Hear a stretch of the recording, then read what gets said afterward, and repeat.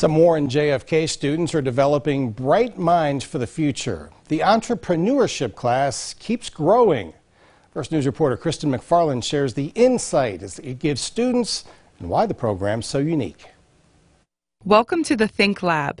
Students in the JFK High School entrepreneurship class are hard at work focusing on mini projects, working with real clients and getting real life experience. We've done a lot of projects for local businesses, and they've paid us real money. It's not just this is theoretical. Students in the class design products from signs and posters to cutting boards, poker chips, and t-shirts.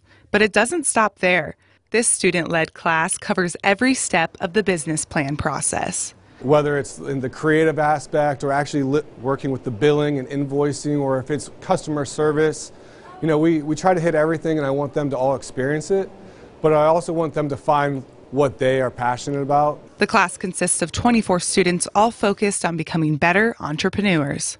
I really like this class because you get to learn new things that you wouldn't learn in a textbook and outside of school things. One reason why the class is so successful is that they have machinery to produce their own materials. Recently, the class designed and printed Christmas t-shirts for the entire school and already made over $3,000 to go to their own bank account. I really am proud of the fact that it's all student-driven. They make the designs, they come up with the ideas of what they think will work, what they don't. Students tell me they have learned so much from this class on how to communicate with businesses to taking initiative. They feel more prepared for work life after school. An experience that most people wouldn't get the chance to have. In Warren, Kristen McFarland, WKBN 27 First News.